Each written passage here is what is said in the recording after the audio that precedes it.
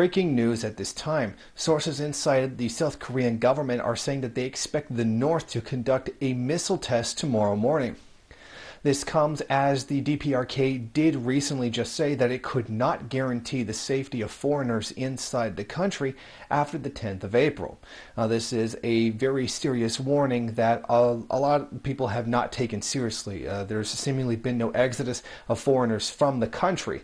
They have not felt that they were really under threat. However, this seems like it could be a missile test. There has been no official statement from the DPRK on the matter. However, given that the 10th was the deadline in which they could no longer guarantee their safety given the escalating conditions on the peninsula.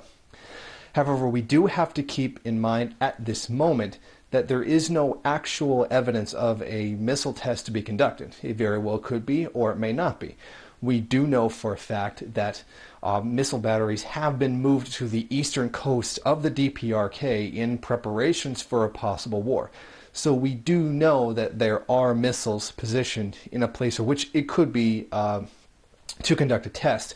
Most likely the missiles would be fired into the sea as a test. Now, in response to this alert, whether it's real or false, Japan has sent anti-missile systems out into the Sea of Japan between the two countries in order to prepare for any missiles that might come their way. The Japanese Minister of Defense said that they reserve the right to shoot down any missiles that came near their country or at least were trajected towards their country.